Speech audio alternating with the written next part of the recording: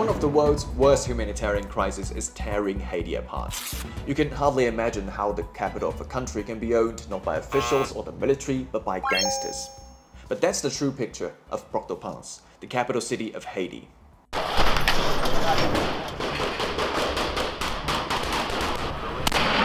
This morning in Haiti, the crisis spiraling out of control. Violence is everywhere in the capital. This chaos forcing thousands from their homes. Why is that happening and who should be blamed? The Latin American country is now plagued by violence and hunger. Around 80% of the capital city is now under the rule of the gangs.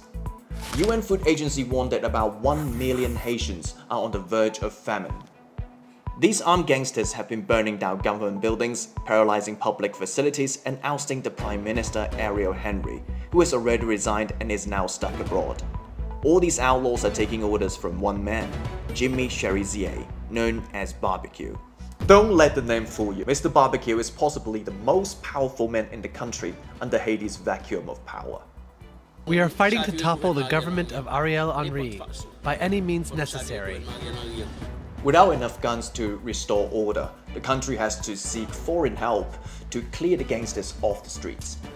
The UN has authorized the deployment of Kenya-led peacekeeping forces, but Nairobi is having second thoughts due to the country's growing violence. Foreign help doesn't seem too helpful at the moment, but as a matter of fact, Haitian people too have very mixed feelings against foreign powers. Because when we look at the country's struggling past, foreign powers have always been the exact actors that shaped the country's political and economic instability. Prior to its independence in 1804, it had been the most profitable French colony in the Americas. The cost of independence was massive debts to its French masters, which led to decades of poor economy in the country. Then in the 20th century, another big power came in to tap into Haiti's remaining resources, the United States of America. The official excuse for the 1915 invasion was to help restore order, but in fact, and the instability in Haiti gave a pretext to the United States to move in with the Marines. And the first thing they did was to go into the central bank of Haiti, take the reserves of the central bank, put it on a boat and send it back to New York to Citibank. The following US occupation lasted for 19 years, but Washington's influence never left. The notorious dictatorship of Haiti's Duvalier family, former President François Papa-Doc Duvalier and his son Baby Doc, ruled the country for 3 decades, from 1957 to 1986. The anti-communist Duvaliers were heavily backed by the US. However, the father and son dictatorship is accused of having poisoned the country with corruption, poverty, and endless crime.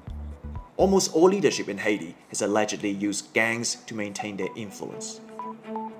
The US occupation and US-endorsed dictators left the country with a gruesome number of deaths. According to a Sciences Po research document, the US occupying forces killed several thousand civilians during the occupation. Additionally, Papa Doc was responsible for at least 30,000 assassinations and executions while he was in power. Washington's later military interventions in 1994 and 2004 contributed to Haiti's political turmoil. However, it was the 2021 assassination of President Moise, carried out by foreign mercenaries, that truly left the country in a power vacuum, allowing powerful gangs to continue taking control. What's worse, Haiti's geographic location makes it a constant victim to natural hazards like hurricanes and earthquakes, which could easily cripple the already weak economy. As you know, this has been a long unfolding story. The heart of the story is the suffering of the Haitian people, and we want to see that brought to an end. Good words aside, the United States is now evacuating its embassy staff and citizens from Haiti, and the White House seems reluctant to take the lead in helping its neighbor. A proposed transitional council in Haiti is taking shape, which is meant to bring order to the troubled nation. But its effectiveness will remain in question amidst the overwhelming gang violence and deeply rooted political instability.